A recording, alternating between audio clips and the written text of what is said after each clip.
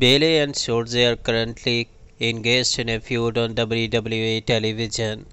Bayley even cut off shotzi's hairs, which leads shotzi to do her own shave job, one which paid tribute to her own sister. Their history went back a lot further than just that angle. The Wrestling Observer newsletter.